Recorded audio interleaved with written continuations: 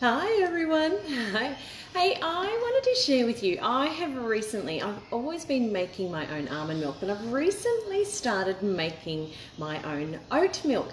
Now, I'm not sure if you guys have actually made it before, but I wanted to jump on and just show you how easy it really is when you use it with the Thermomix. It's amazing. So what I've done, so I have done a little bit of pre-prep. Okay. I'll pop it in here. So what I've done is I've got in here, I've got my oats, there we go, just in the steamer basket. I've just strained them through. So I've got 250 grams of oats in here.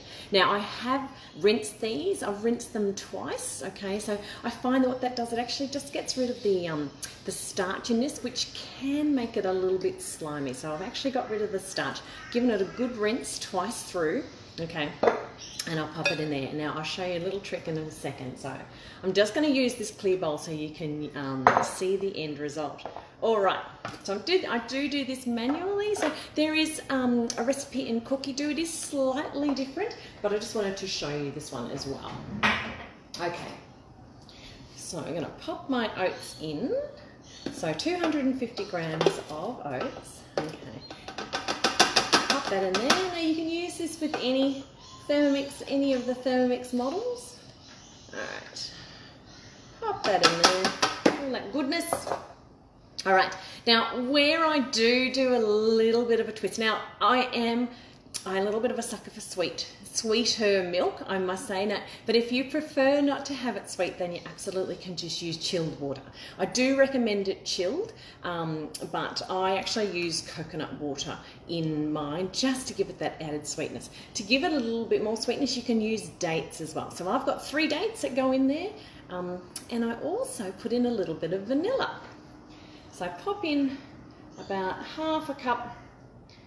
There we go, half a lid to a lid, about a teaspoon, half a teaspoon to a teaspoon of vanilla. And then a little bit of salt just to bring out the flavour. It's completely optional. Okay, and then with my coconut water, I actually put in about, no, actually, I will activate the scale so you can see. There we go. So I actually put in a litre. Now I actually do 4, like 1 to 4. You can do 1 to 3 if you prefer. And it makes it slightly creamier as well. So that's beautiful. But I do a litre. There we go. Done. Alrighty. Get that last bit of goodness in there. Okay, excellent. Close that off. Now this, honestly, this is where the magic happens. Okay, all right, swipe it across. All right, so I'm going to turn it on to speed 7. Once it gets going, I'm going to increase it.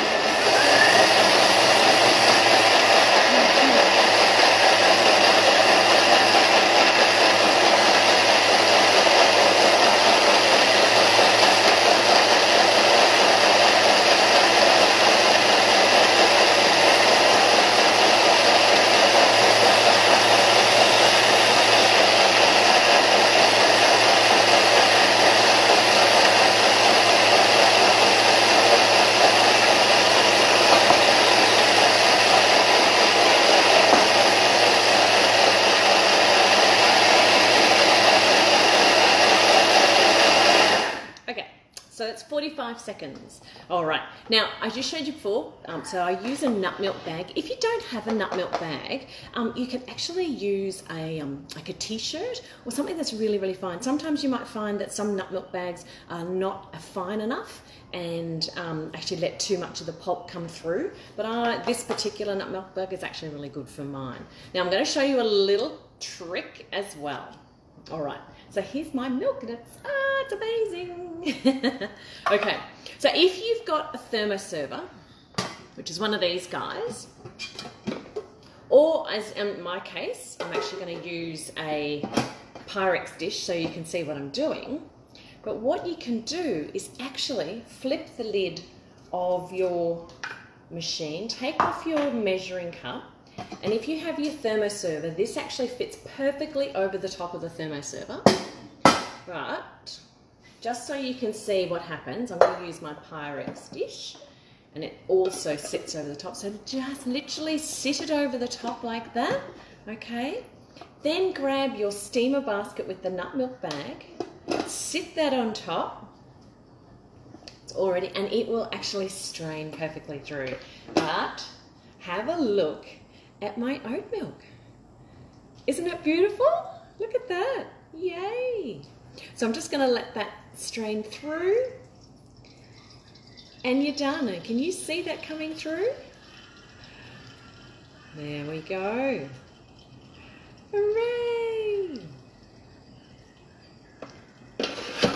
And I'll lift that up. Can you see that coming through there? Isn't that awesome? So that's my oat milk. It is super, super easy and super quick and really, really cheap to make as well. There are no nasties. This will last about 5 days in the fridge. Okay, so pop it into a sterilized jar when you're done. It will last about 5 days. Mine certainly don't last that long, but yeah, it will last about 5 days in the fridge. Or certainly you can keep it in the freezer. You can halve your batch and put it into the freezer if you want to. But I hope that's helped, guys, and I will see you very soon. Okay, see you, bye.